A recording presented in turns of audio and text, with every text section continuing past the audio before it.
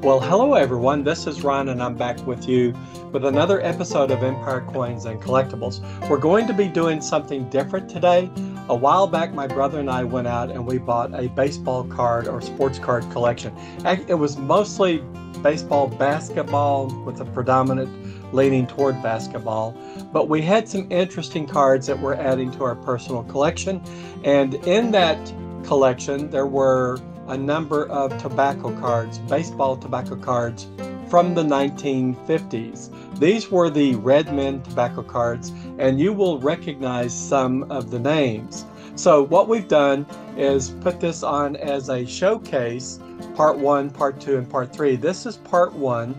There were somewhere in the neighborhood of 30 tobacco cards, maybe a little more, a little less. We've made some comments in this presentation as we go through it.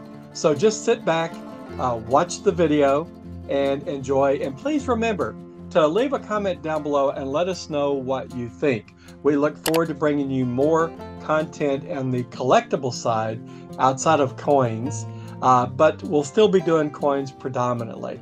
But in any case, give us your thoughts down below and let us know what you think of this gallery number 5 Redmen tobacco cards. Take care and all the best.